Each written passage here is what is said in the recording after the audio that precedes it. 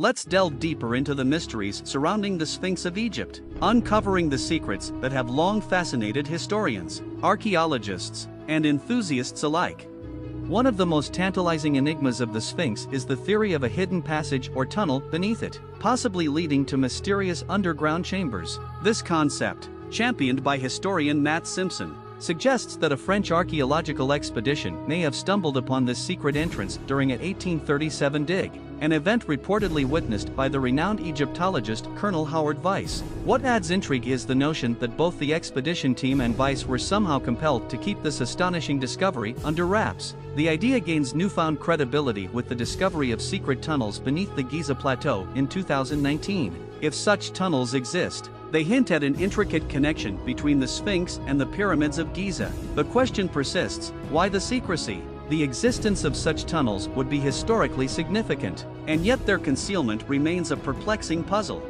Beyond the covert tunnels lies the undeniable fact that the Sphinx was hewn from a single colossal block of limestone, an endeavor that appears almost unimaginable. Hundreds of ancient laborers, armed with rudimentary hand tools, meticulously carved and shaped this 240-foot-long, 66-foot-tall monument. The sheer scale of this undertaking defies belief, leaving us in awe of the ancient Egyptians' remarkable craftsmanship. However, this awe is accompanied by a curious void, the absence of any record that identifies the mastermind behind this monumental project.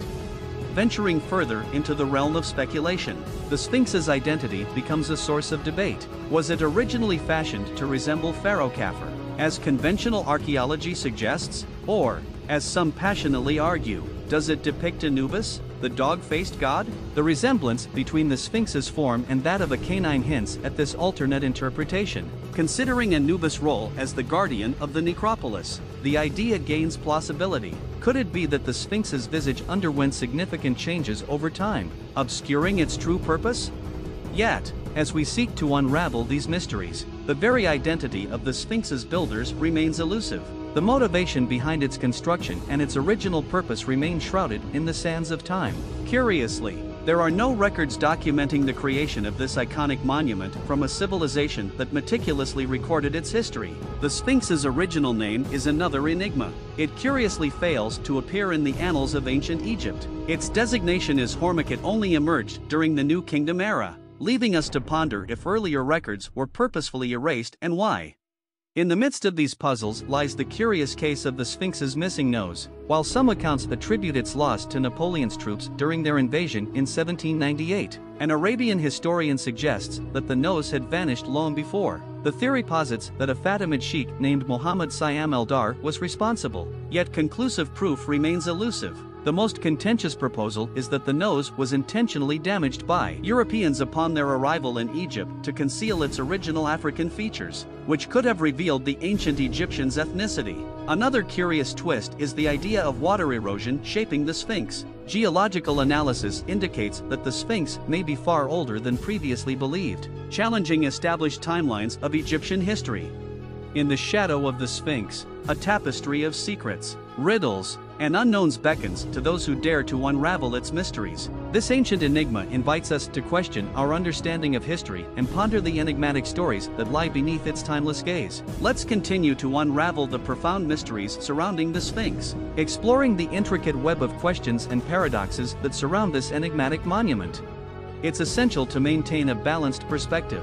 While Dr. Robert Schoch's theory of water erosion on the Sphinx suggests an ancient age, it's crucial to acknowledge that many of his peers vehemently disagree, dismissing him as a fringe theorist. Despite the debate, the undeniable existence of water erosion damage on the Sphinx poses perplexing questions that mainstream theories are yet to fully explain.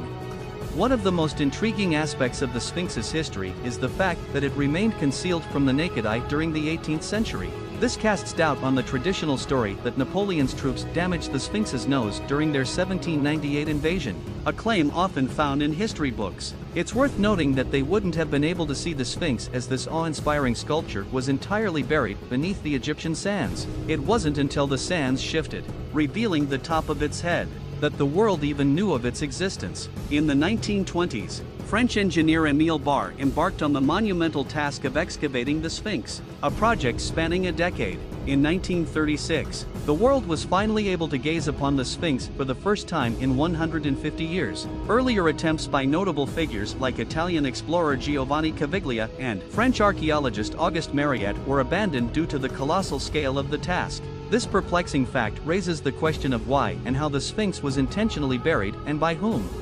A burning question arises: did the Sphinx once possess a complete head with a forehead profile, upper skull, or even a chin beard? While the Sphinx's nose bears unmistakable signs of damage, the rest of its visage shows wear and tear that exceeds what natural processes can explain. It's apparent that someone has either disfigured or altered the sculpture's face, and it's possible this occurred more than once. The disproportionate size of the head compared to the body raises further concerns, as the ancient Egyptians were meticulous about proportions in their statues. Was the head chiseled down, erasing the original design? Or is it not the original head at all? A recent photograph from 2022, showing the Sphinx with its eyes closed, stirred controversy. This seems impossible, as the Sphinx had its eyes open since the 1930s when it was excavated. However, it's likely a case of optical illusion or photo manipulation.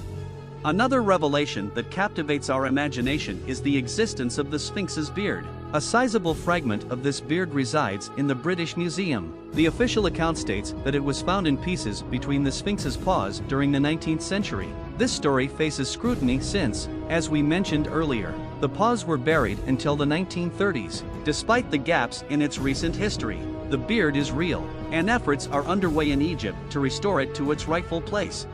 Yet, the most significant revelation might be the Sphinx's age, or rather, our inability to determine it with precision.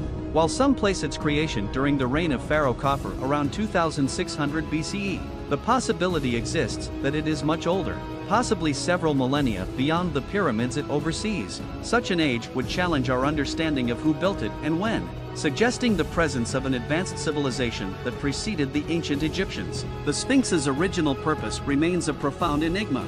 Was it merely a monumental testament to a particular pharaoh's power, or did it serve a higher, more mysterious role? The unanswered questions are as endless as the grains of sand in the desert, and as we navigate this labyrinth of mysteries, we invite you to ponder alongside us.